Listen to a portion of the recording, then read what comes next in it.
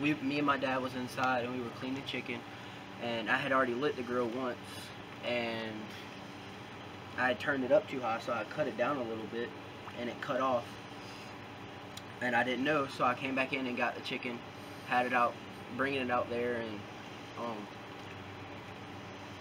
I seen that the grill was off, so I set the chicken on top of the lid of the grill, and I didn't lift the lid to let all the gas out when I knew it cut off, and I went to light it again and it just blew up.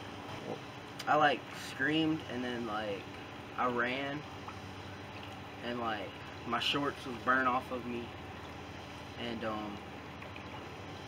didn't have a shirt on. I didn't have a shirt on, and then my parents got to me and they brought me on the back porch and like rinsed me off with water, and then Trying to stop the burn. we went to the ER. I got changed. I put some new shorts on, and we went to the ER.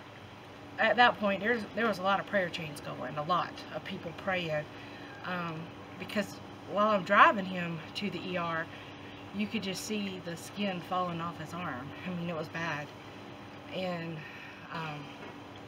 so we got the prayer chains going. There was a lot of people praying, and then by the time we got to Augusta, they were saying it's first-degree burns on 37% of his body, and then second-degree burns on 17% of his body. They put cadaver skin all over his arms, his chest, his whole chest, his legs, both legs. And then they put placenta on his face. And so that following Wednesday, we went back to Trident, to the burn center there, and they unwrapped him. And that was hard to watch, but they unwrapped him in the cadaver skin. They had to pull some of the cadaver skin off, which that was pretty painful. But to see him now, like I said, it's a miracle. They were even surprised because they didn't think that they were going to be able to unwrap him and leave him unwrapped. And they did. I truly believe in miracles, and it's nothing but a miracle.